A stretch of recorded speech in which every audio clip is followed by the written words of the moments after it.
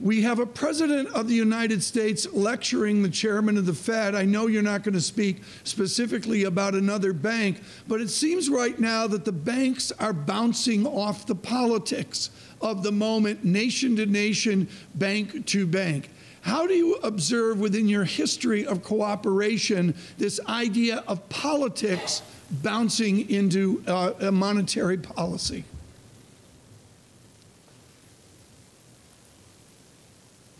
Well, I think that this varies over time, and it also varies over time from country to country, and that really basically depends on what's going on in a particular country at a given moment in time. I mean, talking about my own country presently, given that there's a lot of work going on trying to form a government, basically monetary policy is completely in the shadow, because on the political side there are many other much more pressing issues. But it hasn't been always like that. So once in a while, kind of monetary policy pops up and ends up on the political agenda, but mostly not.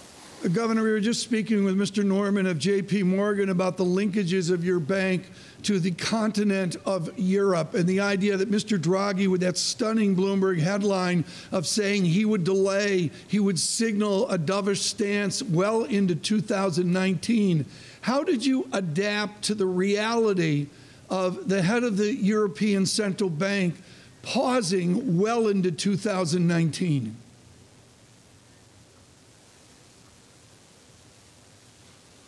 Well, I mean, it's hard to. I mean, it's up to the ECB people to conduct monetary policy on the EMU side, and we're really dealing with that at all. But being sort of a next-door neighbor to an elephant, what they do matters to us. But on the other hand, our projections presently tell us that it's time for us to raise the policy rate either in December or in February. And that's because the Swedish economy is doing well, and by doing that, then we will meet our inflation target. And I think that that's because, relatively speaking, if you compare us to the Eurozone, we have done in terms of growth and also the inflation rate a little bit better, and that means that there will be a certain element of decoupling. So, Governor, in your mind, are you more certain about it tightening now than you were last month, a month ago?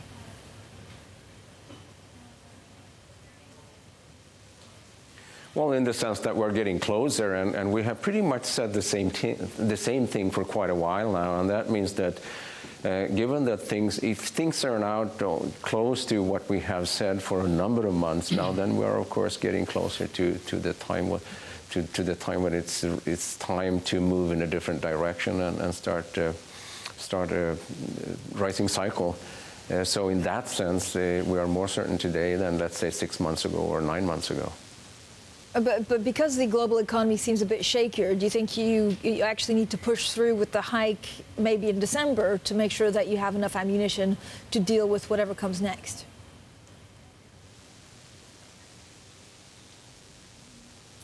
Well, I mean, that's a very strange way of thinking about monetary policy, because it's pointless to raise the policy rate just to be able to lower it later.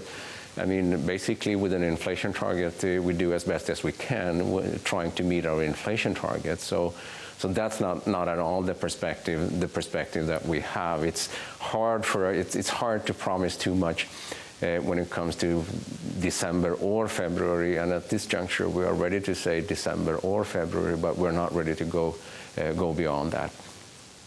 So what data points will you look at from now until December? Again, you have a very delicate balance, because you've had to revise that down growth. You've also had to raise unemployment forecasts. So how can you be so sure that inflation and the desired wage gains will take place?